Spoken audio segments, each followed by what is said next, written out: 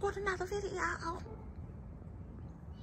So I just thought I'd let y'all see these pretty flowers because I just washed my hair and I look a mess.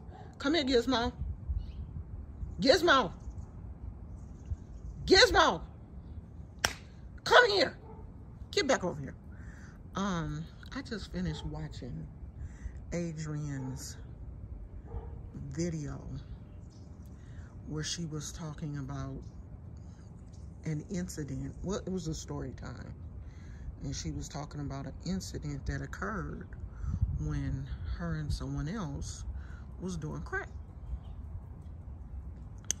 So I guess someone that she was with had a heart attack and passed away in a car that she was riding in. And instead of getting this person some help, when she tells the story, it seems like he had a medical emergency in the house. And he came to, and they got him in the car, spent his money, took his money out of his pocket, went on and got what they was gonna get, used that up, put the man in the car, and the man ended up passing away, I guess, in the back seat or whatever. And instead of Adrianne and this woman taking him to the hospital, Adrianne is like, oh, I'm getting up out of here. Adrianne should have taken that story to her grave. Now, I know that there is a such thing because I have studied mental health when it comes to drug addiction. I know that there is a such thing as crack psychosis. There are people who legit go through mental breaks because of, you know, heavy use of drugs. I'm not sure if this was what Adrianne was going through, but girlfriend, you should have took that story to your grave with you.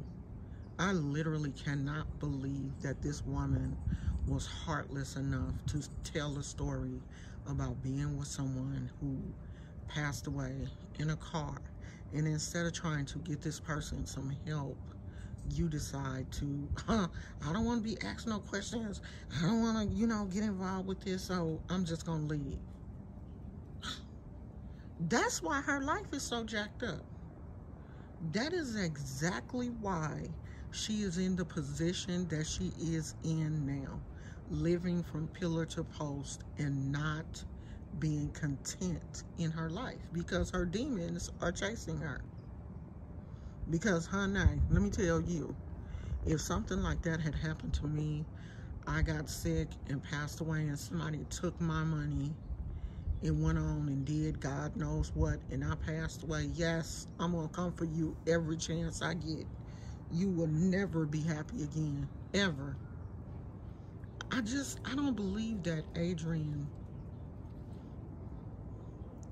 oh Lord, I heard something. Oh, them birds. I don't even believe she had the audacity to tell that story with no type of compassion, no type, like, girl, do you love anybody?